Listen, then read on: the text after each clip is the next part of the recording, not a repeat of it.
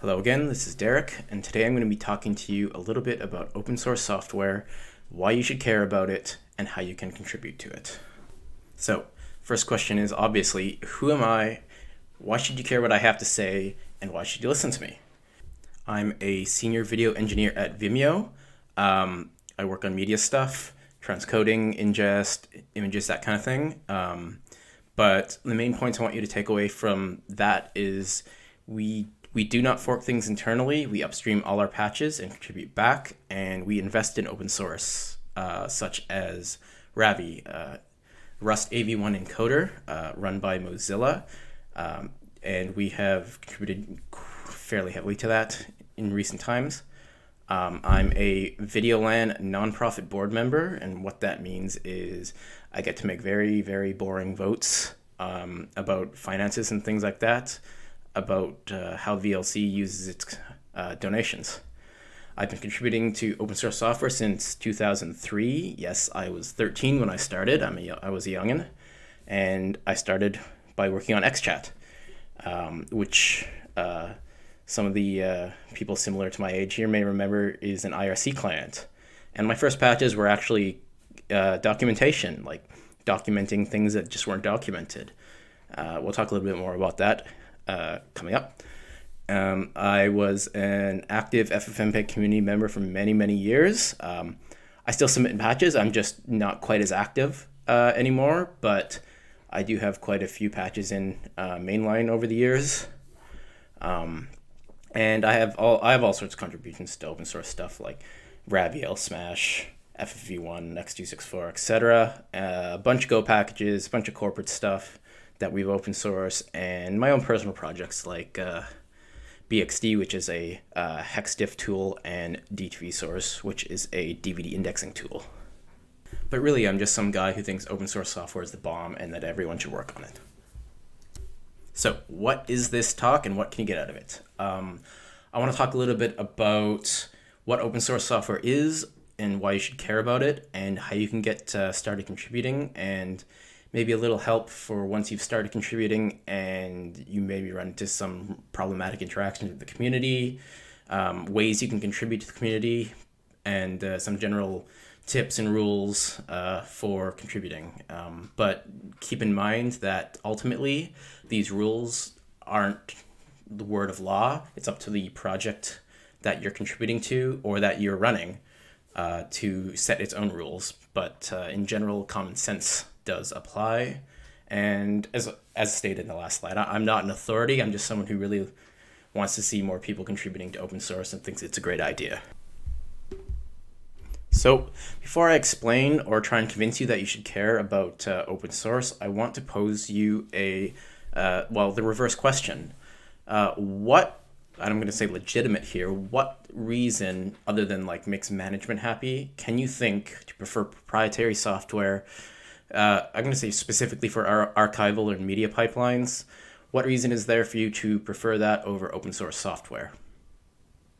I'm going to guess probably exactly two reasons came up, which is support or an SLA, and because media industry specs are really nasty and complex, and this one special piece of software is probably the only one that handles my specific variant of it really, really well. And I'll try and address these questions in this slide and the upcoming slides. So I'd like to pose a few questions to you. In your proprietary software workflows, do you have a deep understanding of what this software does? Is it future-proof? Will you be able to use this software and will it still be in support 40 plus years from now? Will you be able to embed it in media such that if someone, some further civilization years and years from now finds this media and can somehow read it, will it be able to run? Will they be able to figure out what is going on in it? Or even just like in the near future, how if someone tries to play this back, or will they be able to? And will they be able to in a way that is not encumbered by royalties and patents and things and other things that could be problematic? And how has anyone actually seen what your proprietary software does enough to vouch for its quality and robustness? I think all the crashes Yeah, I'm sure I'm not the only one that experiences tons of crashes in like Premiere all the time. Can attest to. And the last thing I'd like to note here is that a lot of vendors, not all of them, but a decent amount of them, especially in the digital media and broadcast industry, really like to spread FUD, or fear, uncertainty, and doubt about open source software, despite being built on it, which is disingenuous to say the least. But I guess they want to make money without actually having to implement the things that they're selling. So why should you care about open source though, as a solution to these problems outlined before? So I'm gonna pose a situation to you. Have you ever had a problem for this is more on the openness in general, but have you ever had a problem with some kind of software where you were driving yourself nuts for days and days and days? You're like, why is it giving my video a green tinge? I don't know. Support was pretty useless. They just kind of said, oh, you're using it wrong if you have support. And then like a year or 2 years later, you're talking to someone at a conference and they go, oh, I had the exact same issue and I found this fix, but there was nowhere to put this fix. I think that even that level of openness, not necessarily open source, but that level of openness is incredibly useful for collaboration and the health of the media and archival ecosystems in general, because you can Google things that are on open bug trackers and mailing lists. And that is extremely useful. And to address the support bit, obviously it's not an SLA, it's not like a service level agreement, but many projects do offer paid support options. Video Labs offers that for VLC and FFmpeg work, etc. Media Area offers that for your FV1 needs, raw cooked, media content, that kind of thing. And this is not an uncommon thing. A lot of open source projects have this option because like open source developers need to eat too. We like food on our tables. And lastly here, I'd like you to sit and think, do you even need a paid support contract? Is your usage sufficient to require one? Is it just there to make management happy? A thought experiment is to weigh the cost of a single employee's salary who could work on this versus some expensive support contract. Is it worth it? Maybe you can do it. Maybe community members will help, because by and large, the open source community wants to just make good software, and polite feature requests and bugs is sufficient in like a healthy project. Of course, none of this is to say that proprietary software like doesn't have its place and its value. It can be quite good at like handling weird niche things that nobody's going to want to work on in their free time, or that are just painful, or government stuff. Okay, so you're sold on open source, or maybe you're not sold, but you are interested. Why should you contribute? I think it's a better use of people's time in general. Getting to know the community of projects you use, or the documentation, the code around it, will often save you time in the long run, because you know this stuff now. There's no reason that you need to spend 10 hours reading the documentation every time you need to do something. But it's an investment payoff sort of thing. And by interacting with the community, a lot of the developers are a lot more likely to actually help you or fix things for you. By and large, if you have internal forks, you may think, oh, it's easy, just a couple of patches on top, we can maintain it, it's pretty easy. Skip forward 10 years and 10 more projects, and you've got a right mess. And also, it benefits the ecosystem as a whole. I should say your ecosystem. So in my case, it's digital media streaming and maybe archival for you, but having more standard implementations, less divergence, and better interop benefits everybody, and it makes your jobs easier when things just work, because everybody's contributed to something open.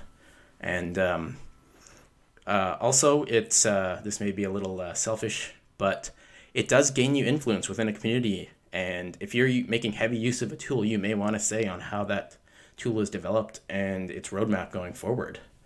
And of course, it also helps others, which is, altruistic. Everybody's happy. And by and large, the main reason, this is the main reason I do it, of course, it's fun. I enjoy it. And even if it didn't benefit like everybody, like it just benefited me, I would still do it because it's enjoyable. So you want to contribute. Don't think code is the only way you contribute to open source software. A lot of open source software is in desperate need of help with documentation, and not just technical documentation.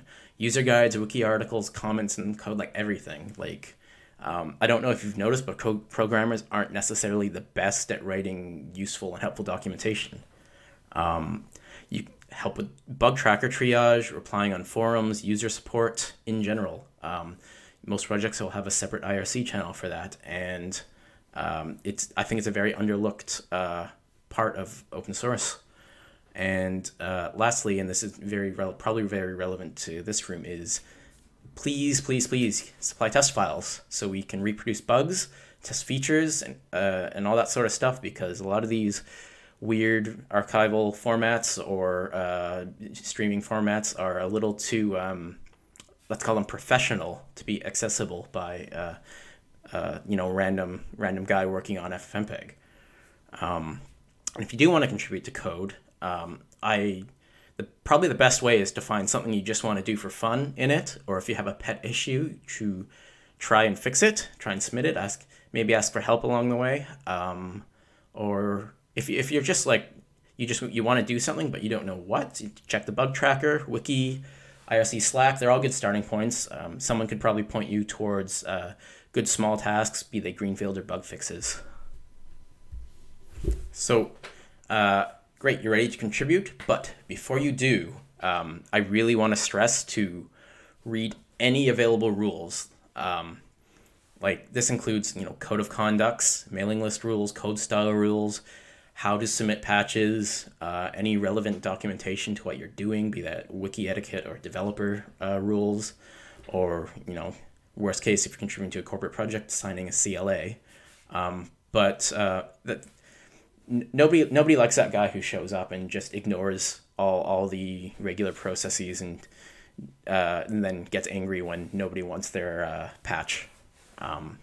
This involves learning any required tools like mailing lists, Git, send email, format patch, GitHub pull request if that's how the project does it. And make sure you communicate on the right channel, like the correct mailing list. This will usually be documented quite prominently on the developer documentation.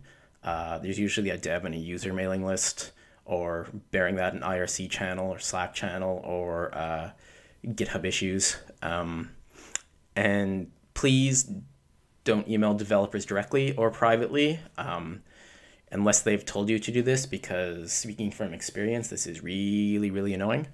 But most of this is common sense, and you probably wouldn't do that. But you'd be surprised how many potential new contributors don't know that. They just kind of expect someone to basically be their professor, and tell them exactly what to do step by step. By and large, the open source community expects you to do your research before starting.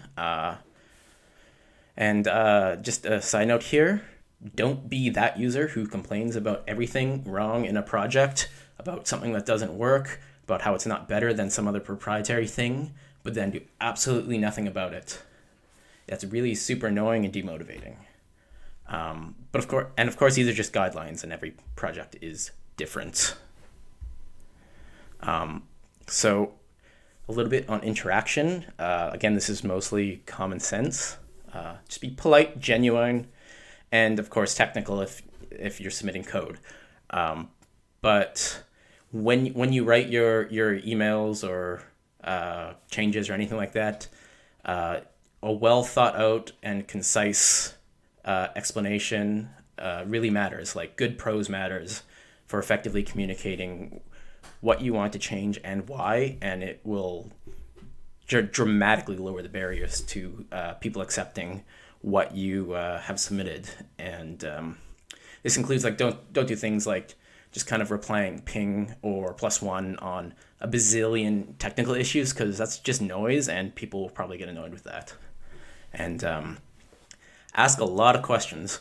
Not to the level of annoyingness, but by and large, people will want to help you if you are looking to contribute to a project they care about. But don't just ask everything. Just like the last slide, check the documentation first if it's there. People appreciate it if you do your due diligence before you ask them to spend time helping them. And don't act entitled when you do that. Like your feature that adds fart decoder to FFmpeg, it may not be everyone's top priority, and maybe they don't want it at all. So don't act like they should accept your code because you've written it. But also, there are a lot of things you can do to minimize the barrier to adoption, like I mentioned before.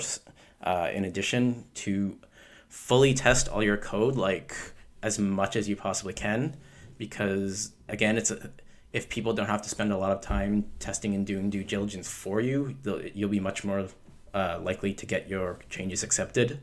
And as before, provide written rationale for your changes, like good prose, and provide any necessary context, background, and information on why you've made this change. Don't just submit a patch that says like fix bug or make thing do X, because nobody's going to know why. Like the why is the most important part of anything. And of course, be polite, as before, and be open to critical feedback on your contributions, technical or otherwise, because in the end, everybody just wants the best possible code or documentation, etc., that we can get. Of course, even if you submit, the perfect patch, the perfect change, you've done everything correctly, there's always going to be that one guy who's got to be a jerk to you.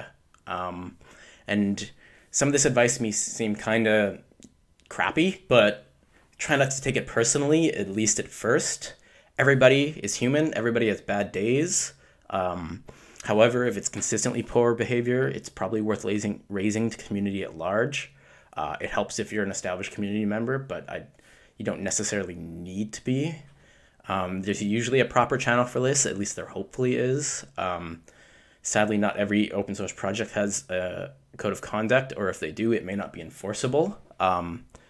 Maybe that's also worth mentioning. But also make sure you're not complaining technical criticism with someone being a jerk. Like your patch is your baby, but you need to be open to technical criticism about it.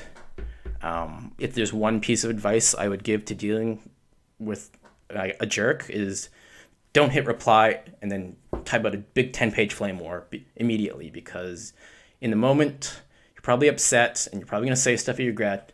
So just don't sit on it, think for a little while, and then send a polite, measured response, explain they've not acted acceptably, and respond to any kind of legitimate points they have as well. Of course, you don't have to contribute to an established project. You can make your own. And this is also a great idea. I mean, you don't want the jerks in your projects, you don't have to let the jerks in your projects. If you think your thing that you want to do is too niche, nothing is too niche. A lot of proprietary software covers these niches, and people pay a lot of money for them. So chances are your niche project is super useful to everybody. And if there's internal tools at your work, they can be super useful to other people. Look at IFI scripts. It's like, and how it's taken off. And of course, this depends. What you want to make open source depends heavily on what your quote unquote secret sauce is. For archivists, I'm not entirely sure what that would be. Someone should probably inform me about what would be acceptable and not acceptable to open source. And of course, maybe you just want to do it for fun. And lastly, let's cover a good example, which I talked about yesterday, is S04E20. It has an open specification and multiple tested implementations. No licensing fees, NDAs, payable specifications, great for adoption. It has paid support available. If you want support, you can pay for it. And it has an open and polite mailing list, GitHub. Developers are nice, respectful. It has a code of conduct, and it has documentation on how to contribute.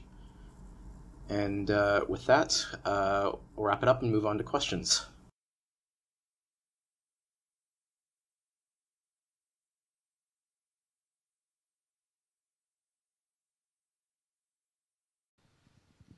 Um, I'm very interested of this, but I heard only the pros of the open source and haven't heard the contras of open source. I all the time mention that there is a two main flavor of open source. One is that made by community just to make open source, and another one is making open source by the people that have some, I don't know, standards or some idea or something, and they do it in open source. And my question is why we haven't heard the contrast of the open source. One of biggest of it is open source mostly have no access to the standards because they are high prices. For this reason, they make many things by reverse engineering. And as I all the time says, it's much harder, much difficult to make from sausage pig than from pig sausage. So this is the... You need to wrap up the question. Okay. Thank you. Just a second question for Derek. I'd like to know what his experiences have been, just maybe seeing an increased amount of archivists, maybe engaging with some of these projects like VLC, FFmpeg, or maybe even if he's heard of any ones coming to Vimeo looking for support, and just his feelings about that. That's Kieran O'Leary from the IFI, sorry. Okay, so me as Derek. So I'm not sure that's true anymore about not being able to afford specs. That's kind of an old thing. Usually people who care about the things that need specs often contribute them nowadays or contribute funding for them. I wouldn't say there's much contrast like there was 10 years ago. The industry has adopted FOSS tools a lot. Are there any other questions? We have another minute or two. It's a slightly slow process, but yes, okay. So allow me to say something I said before yesterday. First, hi Derek, this is Carlo again. Thank you for your great presentations. I always enjoy them very much. So the same question was asked on Wednesday, and I will repeat my answer because I believe it's interesting for the community as well. There's of course nothing wrong with specifications. They were used for many implementation of open source software, and they can be extremely helpful. But I think it should be noted that there are many specifications that contain bugs, and this is not unusual and it is not surprising. After all, they were written by humans as well. So in the end, if you succeed in reverse engineering a format, you will always and definitely get a better result than implementing from a specification. This is at least what historic evidence within the FFmpeg project shows. Thank you. He responded, he's not quite sure if he understood what you were getting at, and I guess there's too much delay for him to be able to respond effectively. So he said, if you want to get in touch with him, write him on Twitter, send him a DM. So thank you, Derek. Sorry about the difficulty. Yeah.